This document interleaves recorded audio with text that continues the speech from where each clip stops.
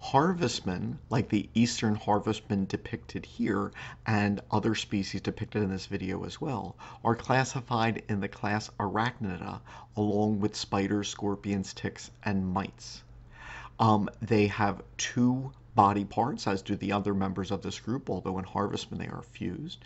They have 8 pairs of legs, and they have appendages near the mouth known as chelicerae, as one can see in this image. Harvestmen belong to their own separate order of arachnids, separate from the order which contains the spiders. There are about 6,000 species of harvestmen, and this order goes back to the fossil record to the Devonian period, meaning that this lineage separated from that of spiders of hundreds of millions of years ago, about 400 million years ago, and that harvestmen, therefore, may be more closely related to other arachnids such as mites than they are to spiders. Harvestmen are not spiders. One can tell because, unlike spiders, which have 2 body parts, in harvestmen the cephalothorax and abdomen are fused.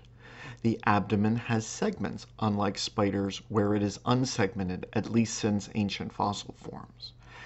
Harvestmen have 1 pair of eyes, not the spider 3 to 4 pairs, and these eyes are typically located as a dot in the middle of the cephalothorax as they face laterally to the sides.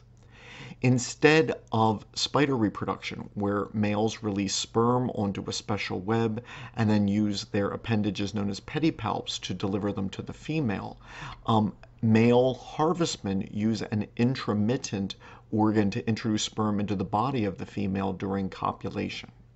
Harvestmen do not have silk glands, unlike spiders.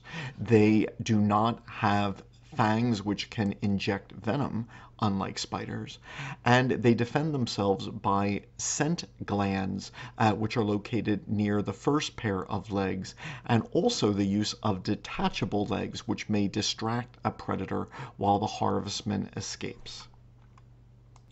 While virtually all spiders are carnivorous, most harvestmen are omnivorous. They can feed on small arthropods, snails, worms, but they can also feed on plants, fungi, and dead material, with some species being primarily scavengers on dead material.